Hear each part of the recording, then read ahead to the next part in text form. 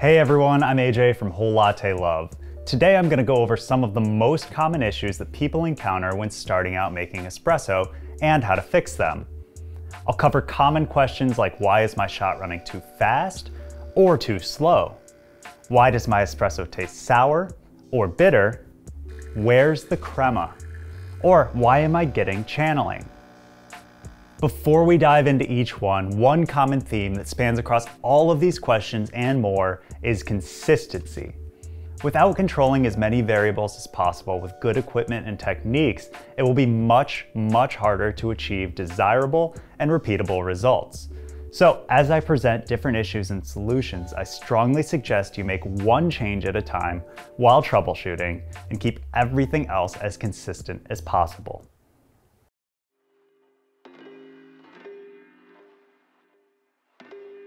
So you've got your new espresso machine and grinder. You fill your portafilter up, tamp, activate your brew switch or lever, and it looks like this. Or like this. The first thing to check and adjust is your grind size. In general, if your shot is running too fast, you need to grind finer. If it's too slow or not coming out at all, grind coarser. After making a grind size change, depending on your equipment, you may need to purge out a few grams of coffee left from your previous grind cycle to make sure that all of your new grounds have been affected by the adjustment. In the spirit of controlling all other variables, you'll want to keep your coffee dose or the weight of your ground coffee in the portafilter the same. But how much coffee should you be using in the first place? This will largely depend on your filter basket.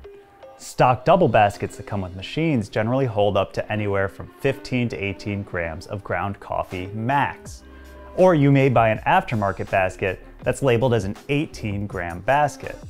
That listed dose is an upper limit. It's completely fine to use less than that. Just be aware that your puck afterwards may be a little soupier, since there's more headroom inside the basket for water to fill up.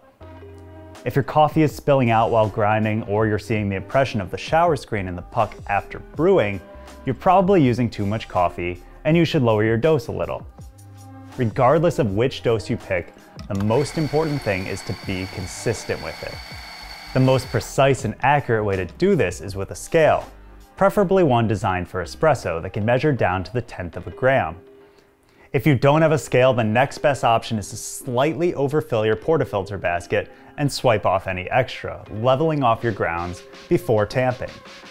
I've found that if I use a straight edge, like the backside of a butter knife or a business card, to push around the coffee and fill in any low spots and then level it off, repeatability is usually within a couple tenths of a gram. If you're unsure how fast or slow your shot should be running, here's a little guidance. If you don't have a scale yet, to pull a standard double shot, you're aiming to get around 2 ounces of espresso, including the crema, in 20 to 30 seconds. As a better method, if you do have a scale, aim to get twice as much weight of espresso in your cup as ground coffee that you put in. For example, if you dosed 18 grams of ground coffee in, you're looking to get around 36 grams of liquid espresso out in that same 20 to 30 seconds. Some people start their timer the moment the pump kicks on, while others prefer to start it when the first drop of espresso hits the cup. Since there's normally a 5 to 7 second delay between the two, maybe aim toward the beginning of that 20 to 30 second range if you're timing by first drip, or the end of that range if you're going by pump on. And remember that timing is just a basic method to get you in the ballpark, and that taste should be your ultimate guide. If you find that your shots are still too fast even at the finest grind setting, you can slow them down by increasing your dose slightly. Just be sure to compensate by increasing your output weight to keep that 1:2 ratio intact, at least for now until you move on to more advanced brewing techniques. And remember that grind size is never set and forget. Differences in bean type, age, temperature, humidity, and more can affect your shot timing. So you may need to make adjustments as time goes on to match your current conditions.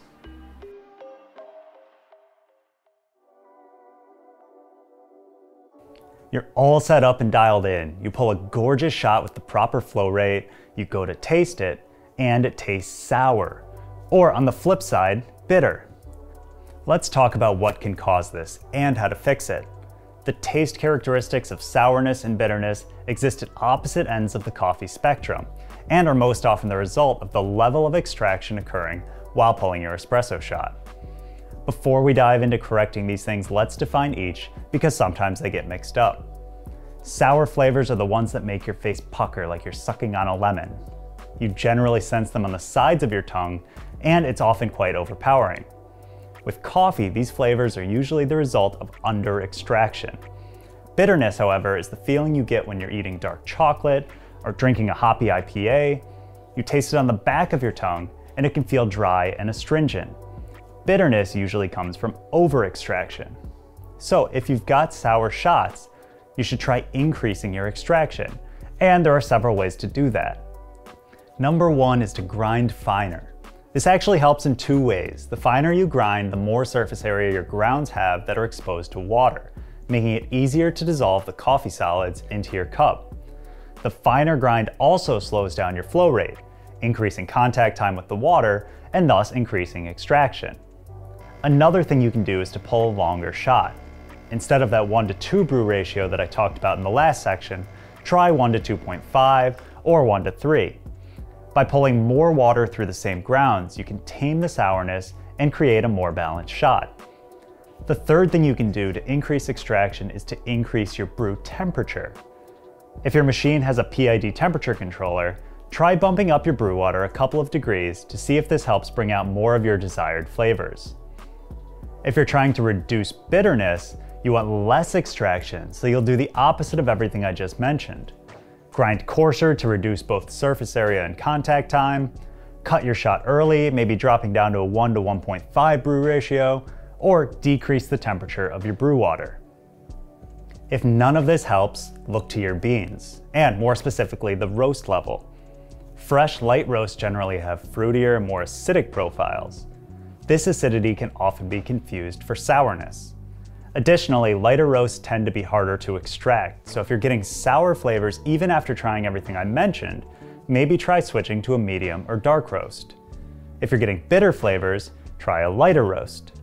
Remember that taste perception and preferences are extremely subjective, so something that tastes one way to me may taste different to you, or you may just prefer that taste profile more than I do, and that's completely okay.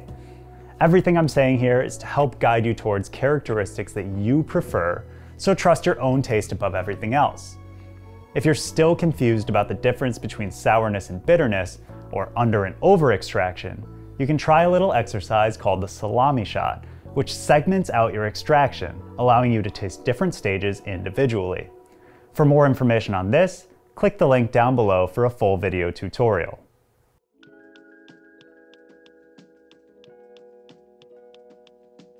Oftentimes, people new to espresso will get everything dialed in, tasting great, and are then concerned about why they aren't getting a lot of crema. Before we dive into why, let's talk about what crema is. During the roasting process, carbon dioxide is produced and trapped inside of the beans. That gas is slowly released as time goes on, and more rapidly after grinding. When brewing in a pressurized system, such as when making espresso, the remaining CO2 inside the coffee is dissolved into the espresso solution. Once the liquid escapes the portafilter and falls into your cup, the pressure is relieved and that gas separates out again in the form of tiny bubbles that eventually float to the surface and form that nice foamy layer of crema. But does more crema make a shot taste better?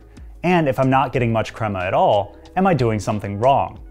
The answer to both of those questions is not necessarily. While crema can be a good indication of proper extraction techniques, having a lot of it is absolutely not necessary for a good shot. And honestly, the crema itself is often the more bitter, less palatable part of the shot, which is why it's advised to mix it into the espresso before drinking to balance out the flavors. If you do want more crema, there are certain ways to achieve that. Fresher beans usually produce more crema, since most of the CO2 is still trapped inside the bean. Dark roasts, when fresh, lead to more crema, but they also degas at a faster rate than lighter roasts, so over time as they age, this changes. Lastly, Robusta beans often produce more crema than Arabica. All that said, some people don't like Robusta, or dark roasts, or overly fresh beans. So this all goes back to the overarching theme here. If it tastes good to you, don't worry about how it looks or the amount of crema you're getting.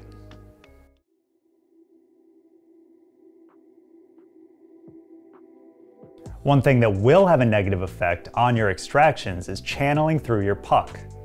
Water in a pressurized system will always try to find the path of least resistance to escape. When brewing espresso, that path is through your coffee grounds. In a perfect world with uniform grind size distribution, proper puck prep, and even water dispersion, that path will gradually and evenly form across your puck, as water dissolves and washes away the coffee solids. In the real world, however, a fault in any of these areas can lead to a channel, or area of the puck where water can burst through, over-extracting the closest grounds while under-extracting farther ones. The result is a muddy, unbalanced shot with negative characteristics present from both under and over-extraction. The easiest way to monitor for channeling is to use a bottomless portafilter. By eliminating the spouts, you get an unobstructed look at the distribution of water flow through the puck. An ideal shot has the first drips forming evenly across all of the holes.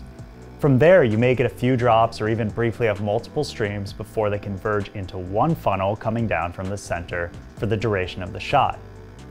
If you see an off-centered stream, gaps of unused holes with no flow through them, spurts of water spraying out during your extraction, or premature blonding in one section of the basket, you may have uneven distribution, improper tamping, or channeling within the puck. If you don't have a bottomless portafilter, examine the puck after you're done pulling your shot. Damaged pucks often indicate channeling, whether it's several large craters in different parts of the bed, or even a single tiny pinhole. Again, channeling is often the result of improper grind distribution or puck preparation, so the first place to start is with your pre-brewing routine. Depending on the tools you're using, you may want to WDT, distribute, level, and/or tamp your grounds to make sure they're as consistent as possible across the whole bed. If it's still happening, you can try grinding a little coarser, since an extra fine grind can sometimes cause too much resistance, forcing the water to find a better path. Hopefully this video helped solve some of your espresso extraction issues. If you have any questions, feel free to leave a comment below and I'll get back to you. And if you haven't, please subscribe to the channel by clicking the button right here, and be sure to come back for more of the best on everything coffee, brought to you by Whole Latte Love.